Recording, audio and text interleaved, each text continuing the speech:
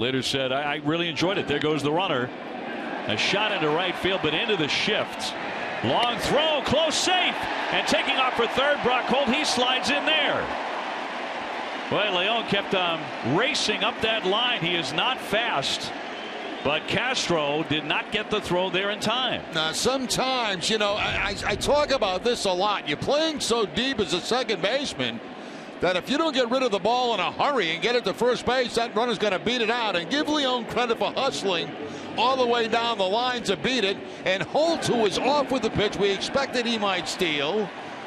I mean, that's too casual right there. Way too casual for Stalin Castro.